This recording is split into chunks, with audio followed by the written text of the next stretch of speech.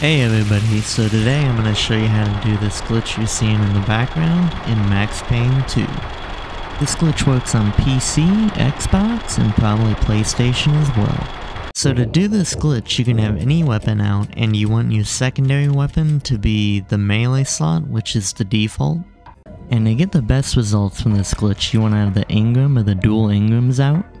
So then you melee with whatever weapon you have out, and then you quick save at a certain time. And here's the timing for the quick save for all of the one-handed weapons.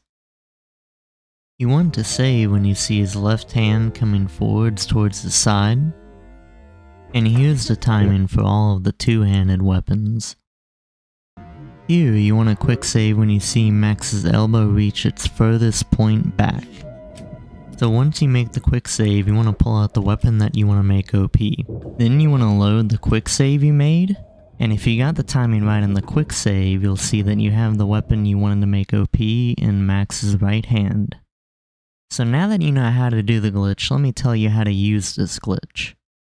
So now you can just start shooting, and you'll notice that the weapon in Max's right hand will have the fire rate of the first weapon, but all of the other properties of the weapon that you wanted to make OP.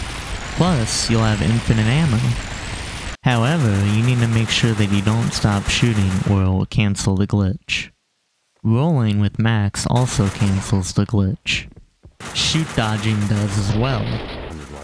Entering any cutscene while shooting will also cancel the glitch.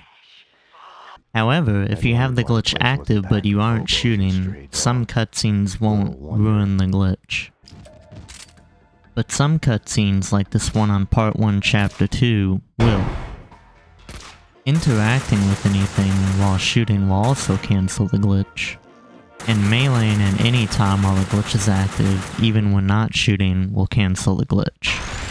And that's all you really need to know for the OP weapon glitch. If you have any questions about this glitch, let me know in the comments and I'll reply to you. And if you could let me know how you liked the video, if you liked the editing, if you didn't like the editing, what you liked, what you didn't like, that would be great. But yeah, that's about it guys, so thanks for watching and have a good one, and I'll see you in the next video.